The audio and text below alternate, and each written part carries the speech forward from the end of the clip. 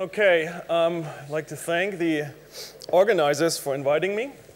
This is a great meeting. It's a pleasure to be here and looking forward to the discussions. I also wanted to make a quick plug as editor-in-chief of GCube that the science you guys are doing, that we're discussing here, is exactly the kind of science we'd like to see represented in our journal. And we had conversations last night already about possibly doing a special section, and our special sections are very special in that when you publish a paper, it comes out right away. And there are other benefits, I think, of publishing GCube, which I'd be happy to discuss with you later if you're interested. The research I want to talk about today is interdisciplinary work, and it's highly collaborative work. And really, I've done very little to contribute to the results I'm going to discuss today. And there's a number of people who've really contributed much more than me, starting with Claudio, Willett, who you know well, Enrico Bertelloni. And then there was a team of USC student faculty that was involved in the second part of my talk. And I'm going to want to focus on the atlas. And so the general idea is to understand topography in the Mediterranean. And it's, of course, very close to the focus of Topo-Europe. And it's indeed, the focus of Topo-Europe. That's what I decided to talk about, the subject matter. And it's a lot of people in the audience here know way more than me about the setting. But just to recap, we're sitting here at the western end of the Tethyan collision, where there's a lot of action up here in Tibet. And the smart people like Laurent have recently published really interesting work on what's happening here. And of course, this is where we have very large convergence rate, very large topography. And here, in the western end, we have this system where convergence is really slow. And we have these chunks of oceanic lithosphere left. But mainly, we have a continental collision system. And the Mediterranean is very nice for studying these interactions between oceanic lithosphere here, continental lithosphere, and understanding how the two modify each other and how subduction is reflected in continental lithosphere by means of forming weak zones and forming some sort of memory effect. So it's a very interesting place to study. Also, I happen to prefer the food here, compared to yak's milk or some crap like that. And so in terms of the scales, the Mediterranean is also really interesting because it has this mesoscale character. It should really be addressable with advanced imaging methods and advanced modeling, even coming in from the global scale. And I think we're getting there in terms of representing global processes in a regionally realistic way, but it also allows us to explore those natural laboratories that Carolina nicely introduced because they're data rich. And so what I want to do is I want to zoom in into some of those regions, do very much what Carolina suggested one should be doing, but just on the scale of the Mediterranean basin, we can look at some of those contributions to topography that we talked about earlier. And so here's smooth topography, and you're going to see contours here of the actual topography now in the next map. The next map then is residual topography, and it's the residual topography that you can obtain by using a crustal model and taking out the crustal density variations and the crustal thickness variations, and here's what you have left over. It's one way of getting at the anomalous contribution of topography. And the way I've done this here is I have not taken out the effect of oceanic lithospheres, so we see plate tectonics at work here. But we see some other features, such as positive topography over the Western Alps, parts of the Apennines, part of the Atlas that I want to focus in. And that's interesting. Here's another way of getting at residual topography, taking free air anomalies and filtering them to mid-wavelength, and then just scaling them. And this assumes that if there's any signal in free air gravity at those wavelengths, that means things are not compensated, right? And so there's some consistency here with where we find anomalies, such as in the Atlas, again, for example, or over Anatolia, which is nice. And we can then compare that residual with predictions for mantle flow, right? If we correct for the crustal structure, lithospheric structure, what is left over should be governed by deep mantle processes. And this is taken a seismic tomographic model, which has a regional model embedded here in a global model, and computing global mantle circulation, then looking at the tractions and scaling this to topography. That's exactly what Carolina did in her talk. And you can see again, there are some places where there's an indication that the residuals, say from free air, is indeed similar to what we see from mantle circulation, so there's perhaps a deep mantle origin. And I think on a Mediterranean scale, it is useful to do this exercise, and we can learn something from it, but it's one of those maps, right, that you need to be you should put a map like this, under like a little curtain, like when you go to a museum and you have these tribal objects and only whatever, special people can look at them, because, you need to visually correct for stuff like this. For example, here, right, this blue thing, that is due to, a cold lithosphere being interpreted as a density anomaly here. In this case, sort of pulling down the lithosphere.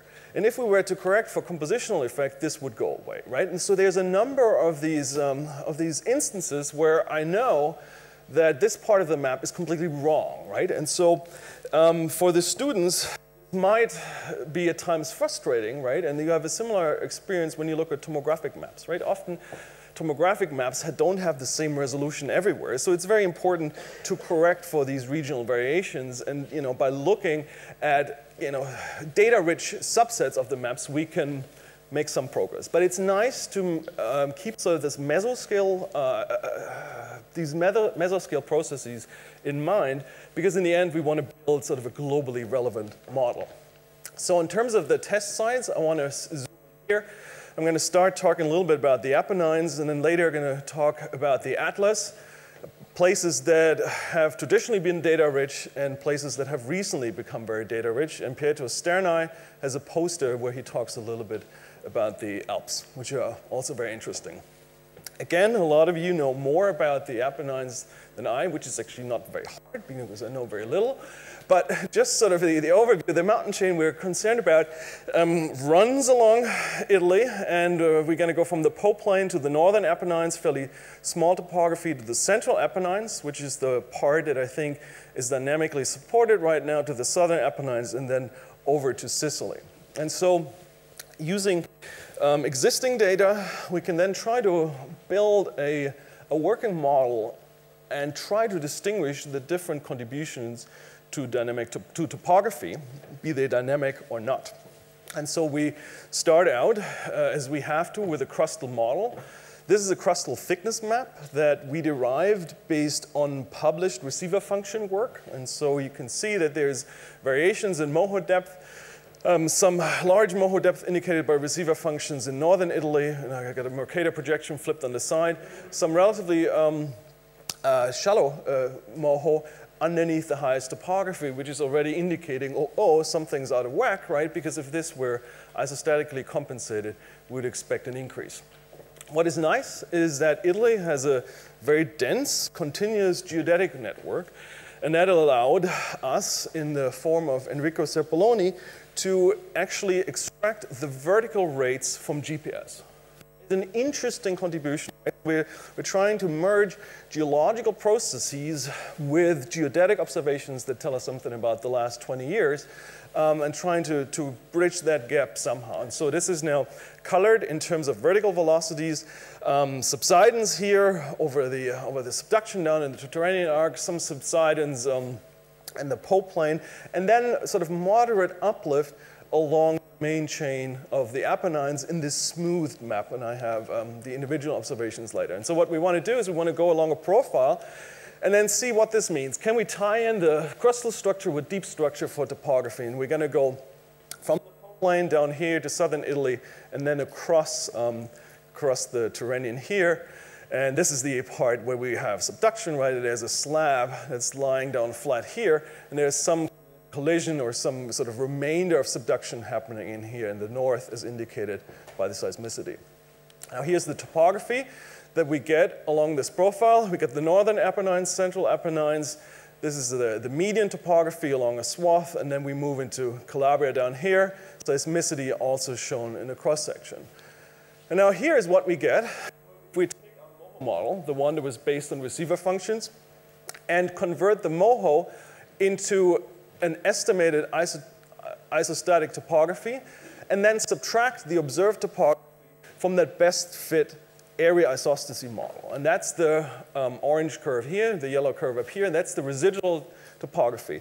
This says that given the flattening of the MOHO, the central Apennines are way out of isostatic equilibrium, assuming a constant lithosphere. Now, isostasy, you can get from crustal variations in thickness, LC here in this term, or from variations in lithospheric thickness, as Carolina already explained. Now, those two terms here, those depend on the density. Turns out that this guy here is about a factor 10 larger than this guy because crustal density with respect to astenospheric density is a larger difference than using lithospheric density. So crustal variations are more important in terms of changing topography than lithospheric variations, or flipped around, if you want to maintain isostasy, then the variations in lithospheric thickness, this guy here, that you need to invoke are quite large. And that is what is shown here. So that is an isostatic model saying there's nothing wrong with the Apennines, and that's the lithospheric thickness variations you would expect. So very dramatic here, scales of 50 kilometers, thinning of the lithosphere underneath the central Apennines. And Zorgman, for example, wrote quite a while ago, exploring those sorts of contributions to residual topography. And so what the dots here are, those are now receiver function picks for the LAB. That's something that's a little bit harder to do than defining MOHO based on receiver functions. But complexities aside, what the receiver functions indicate is that the lithosphere has some complexities here, but really does not see necessarily the variations that would be needed to explain the Apennine topography based on lithospheric thickness variations alone. So we think it's an unlikely scenario. So what about a mantle contribution? If we take the seismic tomography model that I showed you earlier from Piramallo and Morelli, drive mantle flow, then here's the curve of dynamic topography variations we get. And so these things are very sensitive to assumptions on how you do the density scaling, as Carolina showed. But in general, we have positive dynamic topography, some hot anomaly pushing things up in the central Apennines. And so this is here in cross-section what you see. And as is also reflected in more recent topography, what's going on is that there's a little bit of a slab attached to the northern Apennines. There's clearly a ponding slab attached to Calabria. But in the middle, there's this hole where we might have had a slab previously, but that is now detached from the surface, and we form this gap. And so that's interesting. So there's a positive residual topography signal based on the crust, based on mantle flow computations, and here's now the geodetic signal. Those are the vertical rates here in green, uplift from geodesy, corrected by two different ice load models from glacial isostatic adjustment. So there's a problem here, right? We had glaciations, so we need to remove this signal. What this does is it means uplift is relatively larger. But in general, just focusing on the sign, it is positive over the central Apennines, and it's of order, maybe 0.2 to maybe a millimeter or so per year uplift. So three contributions going in the same direction. This indicates to us that the present-day topography is perhaps dynamically supported by a mantle process. The GPS matches the dynamic topography signal, and that's interesting, and motivates to move beyond just looking at the sign, but also look at the rates that are implied and see if we can distinguish the processes that contribute to the rates, so the temporal change of topography, rather than the topography itself. The rates are nice because they're more diagnostic. If you're trying to estimate this mantle contribution, this dynamic topography, then the steady topography is just sensitive to the density anomaly, but the change is sensitive to the density anomaly squared divided by viscosity. So that's nice. If you knew the two, you could say something about mantle rheology, as we heard before. It's also sort of an iffy thing to do because really we don't know either. But in terms of what we're trying to then explain, we also have more contributions to the change in topography, and those are spelled out here in terms of rock uplift. So we got a tectonic signal That's the temporal change in the crustal thickness. We have some sort of mantle dynamic or tectonic process changing the lithospheric thickness. We have erosion to worry about. This term comes in right by this pulling out effect you get isostatically. We got sedimentation, the sediment density going in here, and we got the mantle contribution. So let's see what we can do about this. Well, we've looked along the Apennines, this being Claudio and Sean, and we've come up with some sort of estimates of erosional changes. All right, so these erosional changes are fractions of a millimeter. We have no real control in the lithosphere, but we can try to get at the tectonics. We got about a tenth of a millimeter shortening in northern Apennines. We got about we got extension 0.2 millimeters, and so we can try to get at these contributions, and combined with a geodetically measured rate, we find that this would be broadly consistent with a change in topography due to mantle contributions of about 0.2 millimeters per year, believe it or not, maybe not. But what this means is that the dynamic topography we see of about 400 meters or so, right, we can divide these two numbers, would be built if this is an ongoing process in the last 2 million years. And that's interesting because that's consistent with geological constraints. And so what we think is happening, which is not entirely new, but which we think is worth trying to quantify, is that starting about 2 MA ago, we have a rather coherent slab that's sitting here along Italy, right? There's the boot sitting down here. And then over time, we get detachment of slab material. There's just no more oceanic lithosphere left. And we get inflow of relatively hot material, so that right now, we get the slab attached to Calabria and attached to the northern Apennines. And so the uplift then, you can think of as something being caused by a hot anomaly in the middle, or you can think about the relative contribution that the central Apennines are just not as pulled down anymore as the north and the south are. And so this slab gap then that would explain the uplift of the central Apennines, it's one of those examples of having oceanic lithosphere interact with a continental lithosphere, and it would be consistent with building the Apennines over the last 2 million years or so, which is interesting, and it's consistent with a range of earlier work. And it would be one example where steady-state topography, an assumption that's often made in geomorphology, would not work, right? Steady-state topography assumes a mountain is in balance, where any sort of uplift is balanced by erosion. Here, where it's have something that's clearly not steady-state, would allow us to probe some of those processes, such as the strength of the slab. It's kind of interesting. And so moving on to the other example is the Atlas. Atlas is a mountain range that sits here in Morocco. We're over here right now, and has this interesting alignment with the Canaries hotspot, which is down here. We got this sort of this fault, this structure going all the way over to Algeria, and it's again fairly high topography with fairly little tectonic changes, very little shortening, and it's also a region where the crust was known to be relatively shallow, and indicating that the Atlas are not compensated. We have relatively little constraints on erosion there and erosion rates, but it's also an interesting orogeny because it sits within the plate, right? The major plate boundary with some complexities is up here, so something is making these mountains within a continental plate, perhaps because of these effects of memory that I mentioned earlier. The Atlas Mountains were identified as a place that is dynamically generated by means of edge-driven convection or lithospheric removal. Earlier, a range of studies. Here's just one example by Folia and others, interpreting the data that was available at the time in terms of an anomaly in the mantle, making the case that something has to be hot to push up the Atlas Mountains. Now, over the last couple of years, partially thanks to the Topo-Europe initiative, and in particular Topo-Iberia, we've learned a lot more about the structure of the Atlas Mountains, and I was part of an American collaboration called Picasso, which is shown here. We had 80 broadbands out.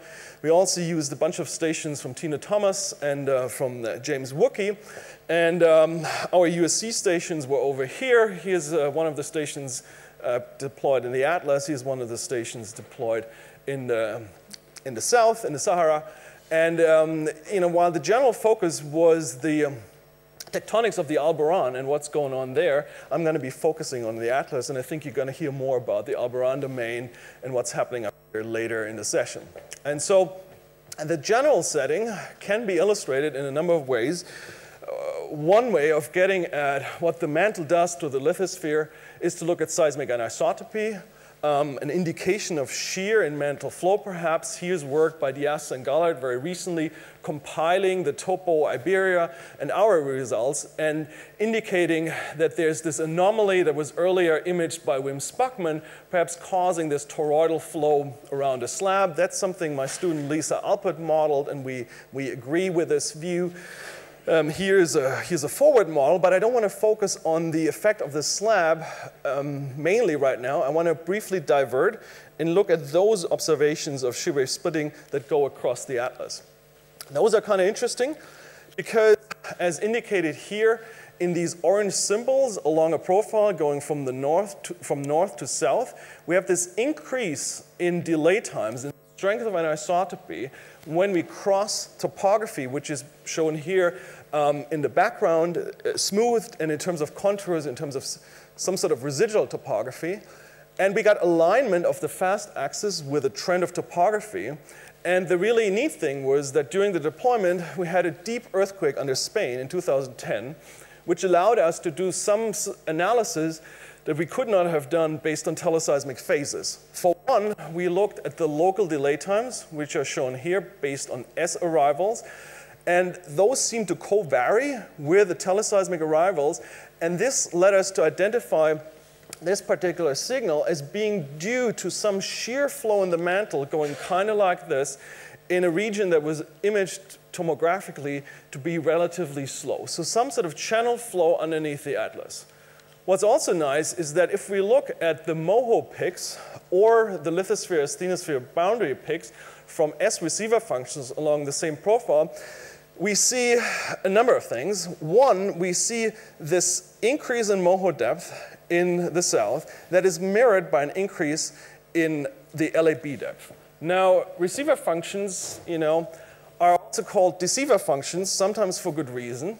And so there's a number of uncertainties of these, many of which I'm aware of, many of which I'm surely ignorant of. But when you see LAB and MOHO variations like this going together, that's pretty impressive in terms of the strength of the signal. There's also sort of some weirdness going on in the north, which seems to indicate that the general structure, perhaps of the LAB, is something like that, where we have a thinning lithosphere, and then perhaps there's an indication the crust has offsets that correspond to the LAB, but certainly the crust is not thickened, right? So we are confirming previous suggestions that the MOHO underneath the atlas is relatively flat, which is interesting, right? Because you have a mountain on top. So this means, given the small amount of convergence that has happened, the MOHO has to have started out thin to be at relatively normal levels right now. But this seems to indicate that there's this zone of weakness. How long? A few minutes. Few minutes, okay. All right, everything's cool. That there's this zone of weakness, perhaps associated with a pre-existing suture, right? With a failed rift structure that we had there. And it also means that the Atlas Mountains is dynamically supported, and the variation here in LAB thickness is again not enough to explain the residual of the Atlas. Now, there's ongoing work trying to refine the map of the lithospheric structure that we may infer from receiver functions. Here's an example from work by the Münster group that is now in the anti-atlas southwest to the line that I showed, where the colors are LAB depth, and there seems to be a fairly shallow LAB with some indication that there is a shallow channel in between a range of thicker lithosphere, perhaps aligned with the strike of the anti-atlas, and we're also doing further processing at USC. Now, it's been an interesting place to work because of the efforts of Topo Iberia and of Picasso, and the last year alone has seen a number of studies trying to get a tomographic structure and trying to get an active source measures of really trying to understand what the crust is doing. Just briefly, this is from a line done in collaboration between the Spanish and the US team. And the results here are broadly consistent with what we find from receiver functions. If we look at S-wave tomography from surface wave, P-wave tomography from body waves, and P-wave tomography recently done by Houston-Lay's group from finite frequency inversions, we see some corresponding features of red stuff underneath the atlas that is perhaps consistent with what we inferred based on our line, but these tomographic models do look quite different. So this is another example for if you really got to know what to look at and what not to look at. And so what we've done recently, led by Darian Sun, is to look at waveforms, again exploiting the deep event under Granada, or under Spain, the one that is indicated up here. And that's a technique that sort of was pioneered by Caltech. Song and Helmberger did work on this, for example, where you can take an existing tomographic model and try to refine it and try to really get at those anomalies that you care about in a way that you cannot do really if you do a typical tomographic technique, even with finite frequency approaches. And so what we've done is we use this one event as a source. We have recordings of the tangential component of the seismogram, again going across the atlas. And we can then do 2D and trying to fit not just the arrival times of these waveforms, but the shape of the waveforms and the secondary arrival we get for those central atlas stations. We can then play around with different geometries, different velocity anomalies. The model fit is shown here for time, amplitude, and the distance between the arrival of the secondary pulse and the first pulse.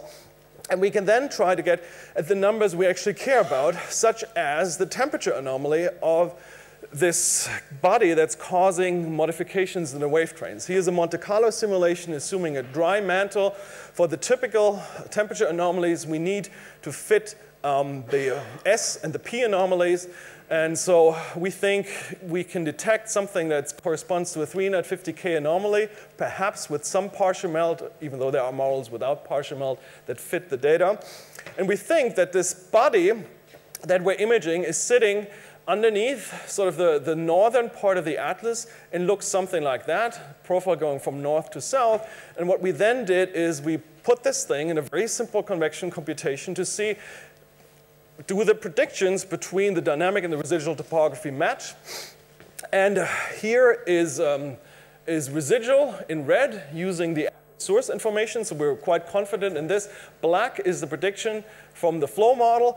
Those dashed lines here indicate part of the domain that we are just not sampling with array coverage, so we're not really sure how far this anomaly extends. And if we allow it to extend a little bit further, we get a fairly nice match, suggesting that this story about dynamic support is actually quantitatively consistent. We're not out of whack in terms of the anomalies, and this thing is 350K hotter than the surrounding mantle. So what we think is happening is what's been suggested before, is that we have inflow from the plume, the canary plume, delamination somehow associated with slab rollback, and we now have this situation where the atlas is being supported in a manner very similar to what Duggan suggested. And so in closing, I was going to compare those different sides, but given that I ran out of time, I'll leave you with this slide, which is the state of my mind when I think about topography. So thank you.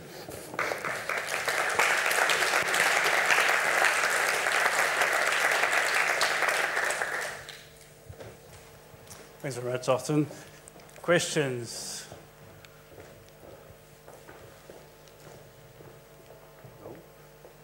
Yes. So the results that you show and your team has published doesn't really differ much from the results from Fouillet et al.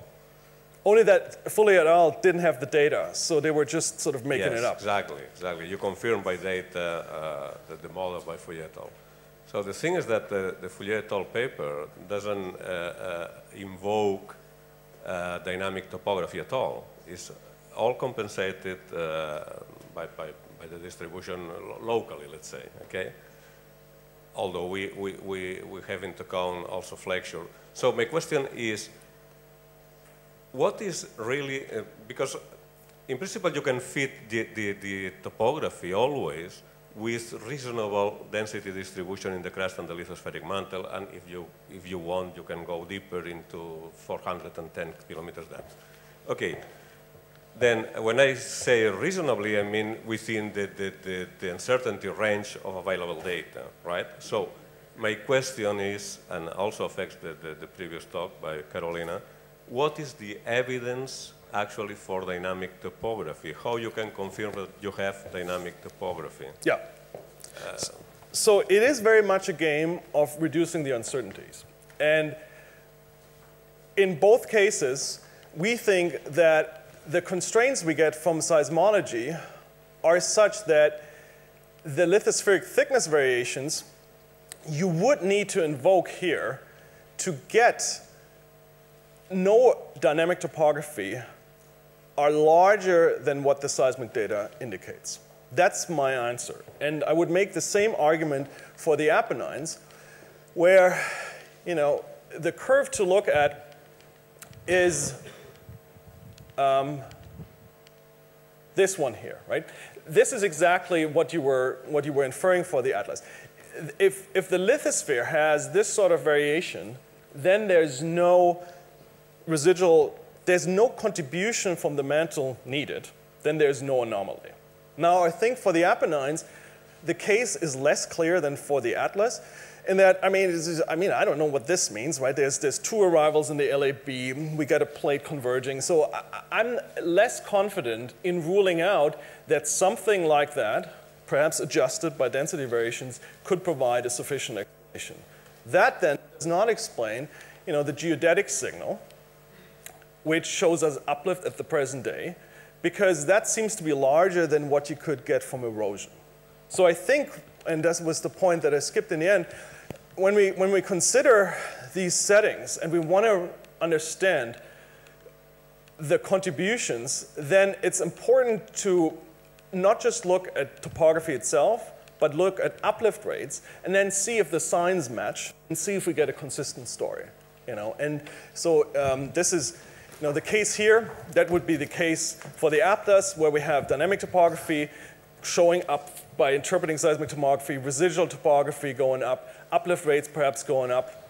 And here's the central Apennines, where again everything sort of goes in the same direction. So I think your point is very well taken. And so coming back to the Folia paper, then what I would say is that the lithospheric thickness variations that would need to be invoked are not consistent with the seismological structure. Could I just answer that? Manel is absolutely right. It all depends on what depth of compensation you assume for the isostasy. If you compensate at the core mantle boundary, you can explain everything and maybe beyond, right? The question is, how deep do you think that's reasonable given what participates in convection? And so is 400 kilometers reasonable? Is 350? It's 250? It depends on what the mechanical properties are and what participates in convection and where not. So what is the evidence of dynamic topography is that, you know, perhaps preconceptions, but that it's hard to believe given temperatures and viscosity structure that anything deeper than 250, except, you know, below cratons, might participate in convection, in which case you really can't have really deep compensation. I'm not discussing at all about convection. Convection must be, and probably is. The problem is how convection translates in the surface, because it depends on the rheological stratification of the crust and the lithospheric mantle, etc. Absolutely right, yes. But radial stresses go through rheological boundaries much more efficiently than shear stresses. That's what he said, sorry. Jeroen. Okay, so we're, okay, Jeroen, one last question. Quick. How difficult is it to determine the effect? So it's a kind of an isostatic effect of mantle lithosphere depletion, because it's something that's really hard to constrain.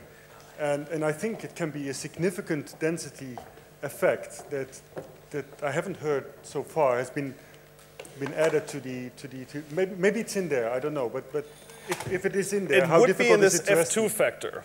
And so the F2 factor, you need to have quite large changes to make this be a big effect. So well, but the lithosphere is quite thick. The mantle lithosphere is quite thick. So even though the density changes might be relatively small, you are adding up over perhaps 100 kilometers of mantle lithosphere, which is significantly thicker than crustal thickness. It's big, right? I mean, I did talk about it. So if you don't have a depleted mantle, continents would be below sea level. So if you use 3 SMAT, which has no depleted mantle, everything isostatic would be below sea level. Okay. Okay.